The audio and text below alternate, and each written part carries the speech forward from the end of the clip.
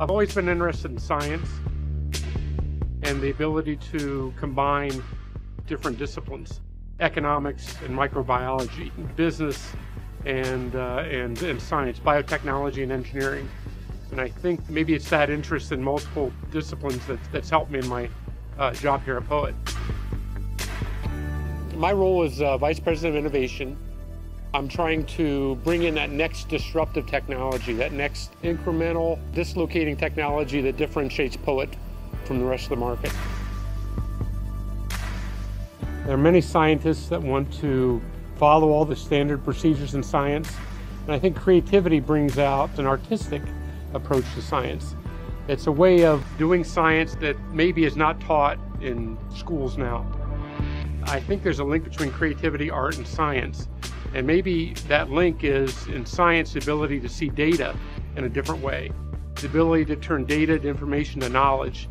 And if you just have data and information, you can't necessarily create value from it.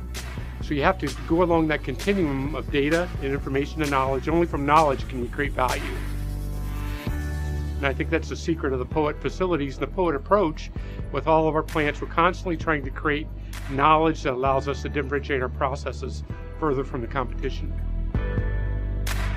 It takes a little bit of an original mind to be able to think those thoughts that haven't been thought before. There were times, even though I was working on some of these processes, you wonder if it's ever really going to work out. That's where the faith part comes in the equation.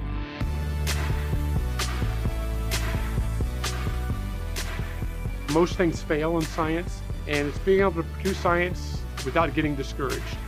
It's being able to pursue a project even though it doesn't look like it's going to work.